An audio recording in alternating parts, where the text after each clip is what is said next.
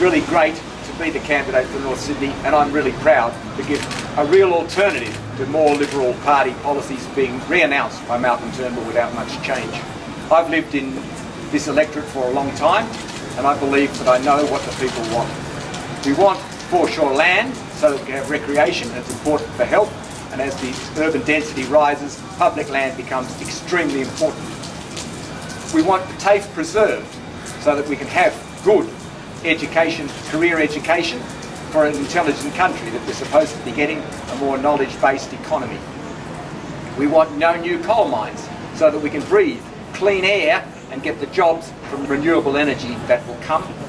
And we want to do something humane for the refugees, and the best thing to do would be to stop bombing their country so they don't leave it. It's very simple. The right thing needs to be done. Some courageous decisions need to be made. It's not just enough to give money to the big end of town.